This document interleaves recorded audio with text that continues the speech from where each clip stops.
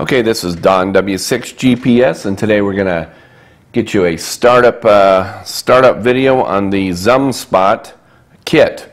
Now, included in the kit, you have the ZumSpot, you have a Raspberry Pi Zero antenna, and a card with an image, the Pi Star image already installed. So, also included is standoffs, and let me get this in focus. This right here, if you want to do just a quick install, use the little standoffs and put it all together. It's real easy to put together. Make sure the SD card is seated in all the way.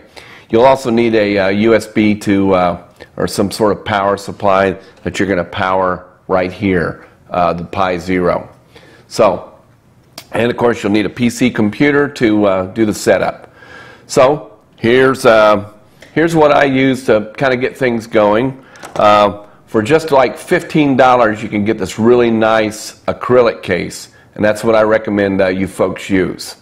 While it's powering up, you can see it's going to take probably about 2 minutes, but this little green light's kind of like a little indicator of what's going on. So we're going to give this about 2 minutes to boot up. We're going to give this about 2 minutes to boot up. And then what's going to happen is the new Pi Star image has a Wi-Fi connection where you're actually going to connect to the Wi-Fi of the ZumSpot. And the next thing you want to have, of course, is your Kenwood TH-D74, and we want to have this set in the DV mode and the frequency that you're going to set your ZumSpot on. Just look at the ARRL plan guide for low-powered transceivers. So for me, I've set this on 433100. So keep on hitting the refresh button and look right here in your Wi-Fi connection and connect to the Pi Star. Okay, so once you connect with the Pi Star, you're not going to get any indications. But you're going to open up your browser window, and you're going to put in here http:// Pi-Star. When you select that, you're going to see the no mode defined. So we're going to go to configuration. Takes a little bit to get it going here. So you're going to put Pi-Star. And the default password is P-B-E-R-R-Y, Raspberry, and you hit OK. So now once it starts up here, you can see the various settings here. We're going to do is it's going to be very basic stuff. So the first thing you do, put in your call sign, not my call sign, but put in a call sign, and the frequency. Remember, the frequency that we chose on our radio was 433100. So 433.100.00. Go down here. You can put your latitude and your longitude. I'm not going to do that. I'm just going to choose you can do that later on. Your town. I put Chattanooga. Just Chattanooga. Country, USA.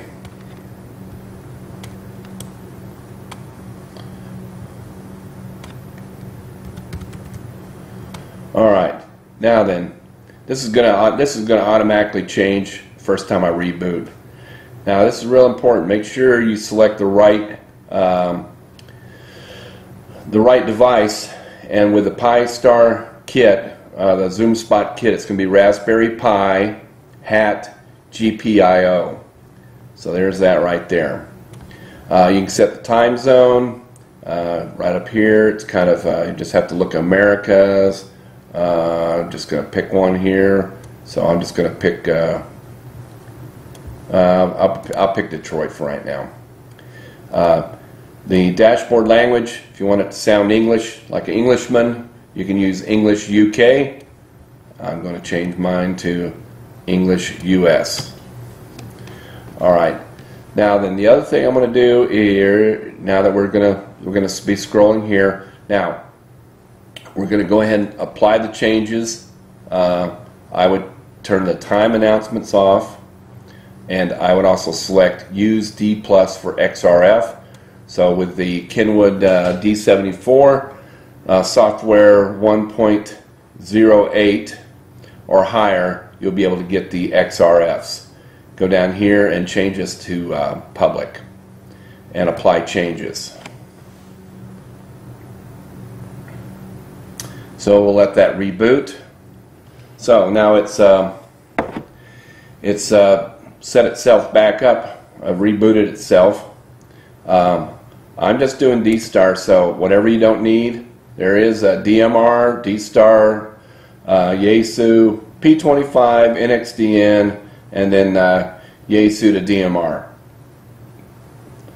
I'm just concerned with D-Star, and so that's what I'm doing. Now once we've rebooted, we see that my call's there, all my information's there. It's still let me just make sure I get that hat, Raspberry Pi hat set this to public, and change the English. I got that there, and we're going to go ahead and apply changes. So we got to reboot this several times. RBF001 Charlie. Okay, so we're not connected to the internet. We're still connected to the local Pi Star interface. So you could set your default reflector, and it's right here. I like 30 Charlie. So you can pull down that menu, and there's a whole bunch of things you could set it to. So we're going to choose 30 Charlie and apply changes. Linking to RBF030 Charlie. Okay, again, we're not on the internet. We're just on a local Pi Star Wi-Fi. So the next thing we want to do, once we kind of get it the way we want, we want to scoot down here to Wi-Fi, configure Wi-Fi, and you hit configure Wi-Fi, scan for networks. So make sure you have a network with a password. It's going to take a few seconds here.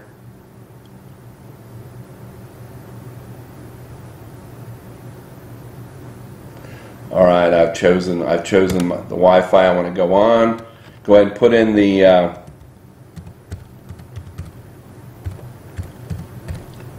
the password right here, and you say save and connect. Now, some people think it's going to be connecting. That's not true. So what you want to do is just make sure save and connects there. Hit it one time. Now then what you have to do is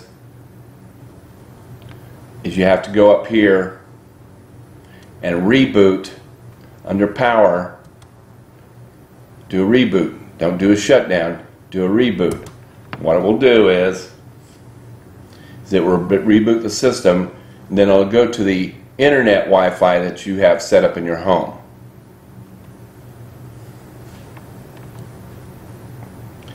In the meantime, while that's rebooting, you want to go over to your go over here, choose the network to get back on the internet. Okay, I'm going to pause the camera here. I'm going to let it reboot. We'll be all set. So now that I'm on my home Wi-Fi, the Pi Star is now on here because I couldn't access it if it was still on the Pi Star Wi-Fi. Go up here to configuration, and there's all your information. So you can verify, and if there's any other little tweaks you can do that now. Now we are doing a full restart, powered down and completely powered up. And what should happen is once everything's working, you'll hear it automatically connect to 30 Charlie. So we'll wait for a second or two. Could take up to 2 minutes, so be patient. But I'm not going to have you sit here for 2 minutes. Okay, I've rebooted it. Linking to REF030 Charlie. And once you get that, then you know you're reaching the D-Star network. Quick key.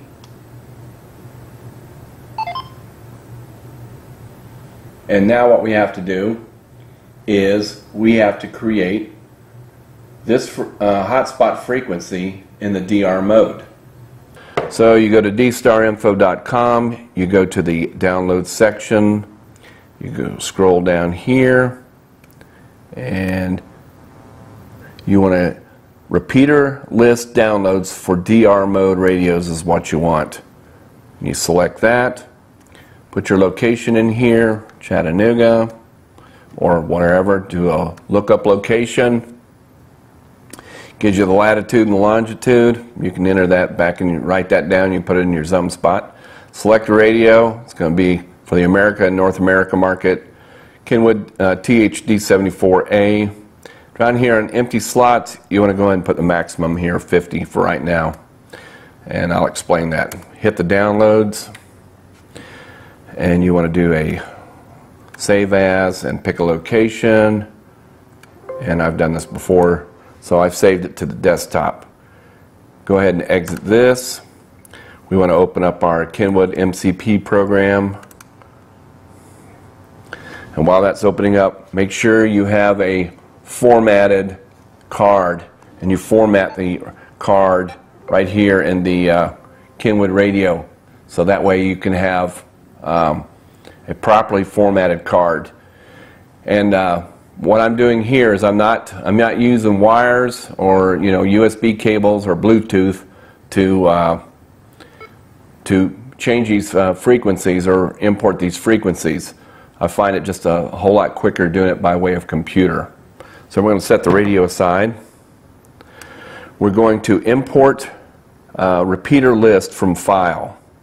So we go up here.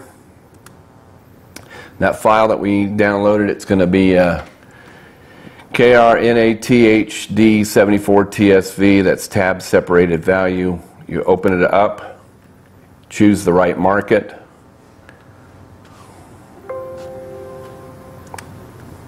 Go up here and select to the left of the number. Insert, do this a couple times.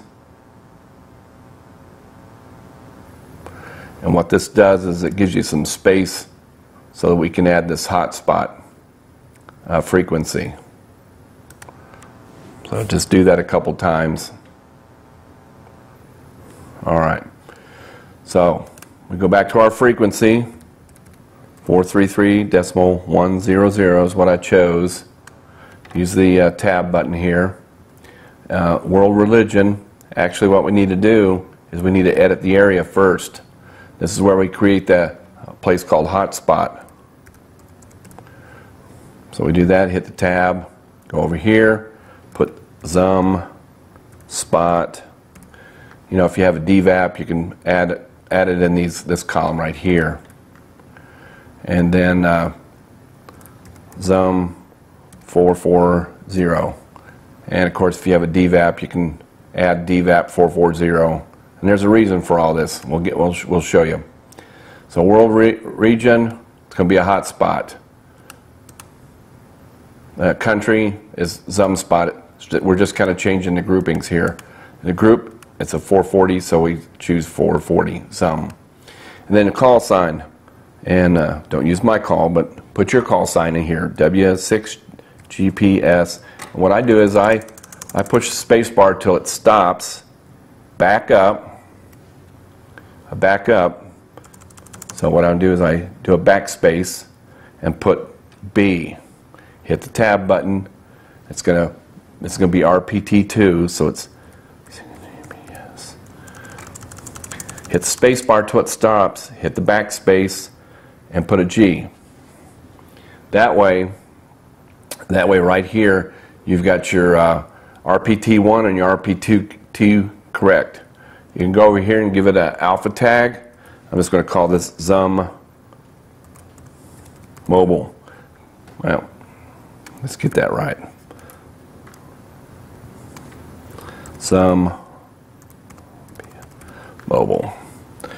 Okay, now then, take the card out of the radio, make sure it's powered off.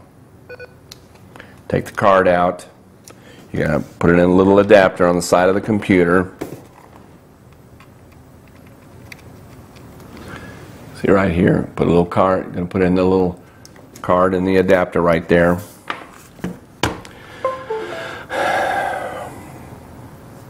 And it boots up.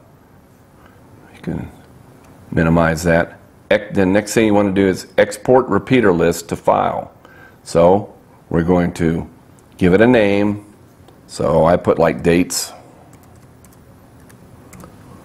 And then we're going to choose a location. We're going to go to the Kenwood folder on that card that you formatted. And you're going to go to settings and repeater list.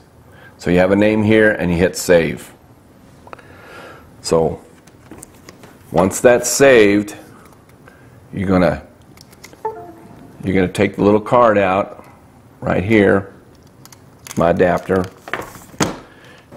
Okay, so now that we've got the card in there, we go to menu, import, repeater list only, the list that we created, and choose the right market. Let it load.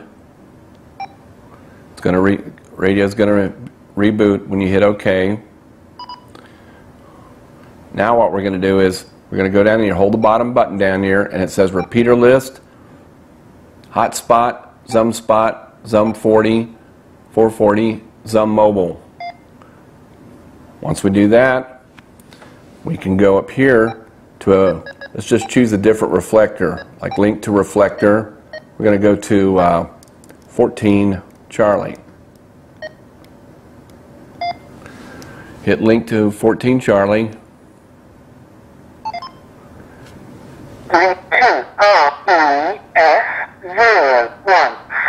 Charlie. So if we get that, that means everything's working right. So we can go back up here. We've linked to reflector. Go back to the reflector menu. And we're going to use reflector. It's W6 GPS. Anybody on 14 Charlie for a quick signal report?